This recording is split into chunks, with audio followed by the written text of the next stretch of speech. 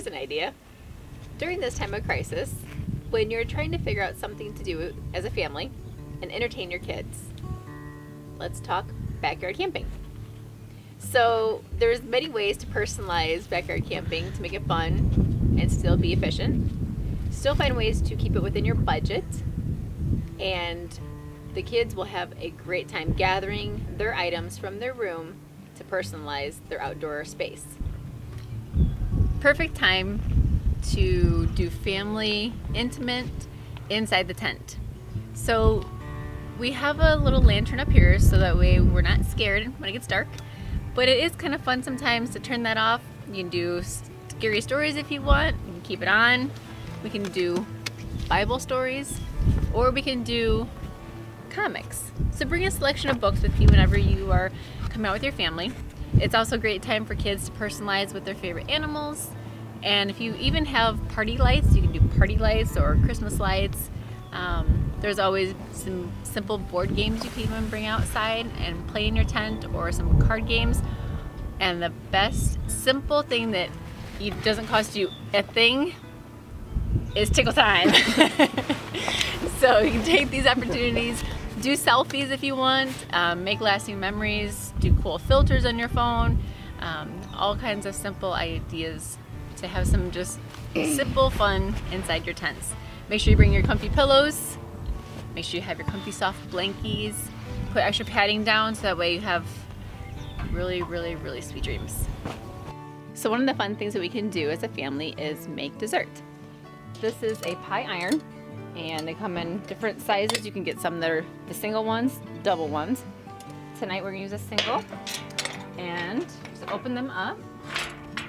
We're gonna take bread. We had bread in the freezer, pulled out just a little bit ago. It's now at room temperature. You'll wanna put either extra virgin olive oil, some people prefer butter, on either the pan itself or on the bread itself. You want it to prevent any sticking. You'll also want to make sure that your bread is going to stick completely inside of the pan, so that way there's no exterior that's going to get burnt. Joe, can I put it in? Yep, go ahead and put it in. And go ahead and use your little scoop here and take a scoop and put it on one side. If you have dried ingredients as well, if you're trying to make things go further, you can always put dried ingredients. That's fine. Then do I put it? Yep, put it right there. Alright. I can't get it on. That's okay. And you can use the back side of it and smush it around. There you go. You can use, this is just a pie filling that we had in the cupboard. And this one is a raspberry. There are so many different kinds of pie fillings. You can have homemade jellies if you don't have a pie filling and you want to use something different. You can use jellies or jams if you have those instead. Make sure that you bring your can opener. Alright, so we're going to take this, put it over here, and So you get this over? put our iron back together. And then we're going to lock it. Here, it's step. And then you're going to want to put this in the fire for about 3 minutes. And you're just toasting the bread and getting the pie filling warm is all you're doing.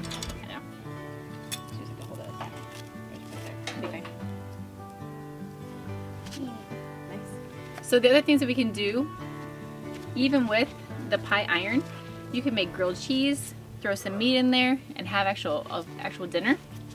You can also take a Dutch oven and make casseroles. So if you have, here are the, Mom, I can hear it sizzle. you hear it sizzle. We're gonna turn it over. Get the other side nice and toasty. So with the Dutch oven, you can take this and make casseroles with them. A lot of kids like noodles and cheeses. Put some meat in there. Great options here. For the later on, you can always boil water. It's done. Perfect.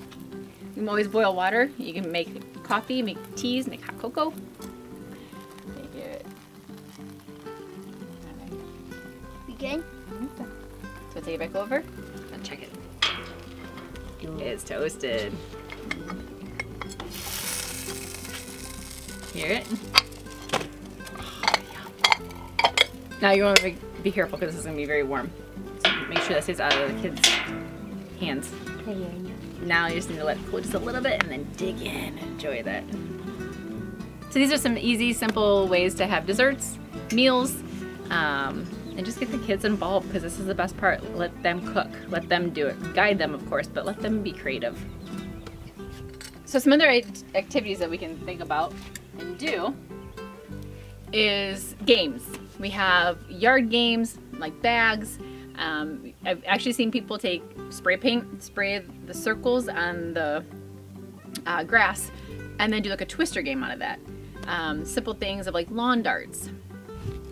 And if you want to enhance your wildlife aspect of your camping event, grab a Bluetooth speaker and play different sounds from the internet on different insects and wildlife, and then have a guessing game and see who is right.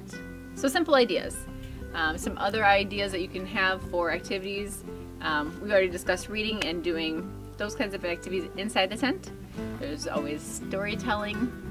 And honestly, if you look online, I just kind of did a glance the other day for some free family camping games, and an entire list came up. So I would recommend even checking those out as well.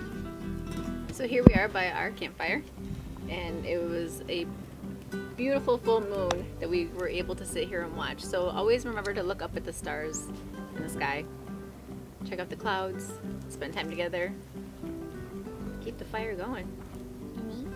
And eat pies. Thanks everyone for watching our video. I hope that we have presented some ideas for you to have fun with your kids outdoors, at home outdoors, that is. So I hope everyone stays safe and healthy in this time here, this crisis that we're going through. And tune in again, and we'll have some other neat little things for you to check out. All right? Take care.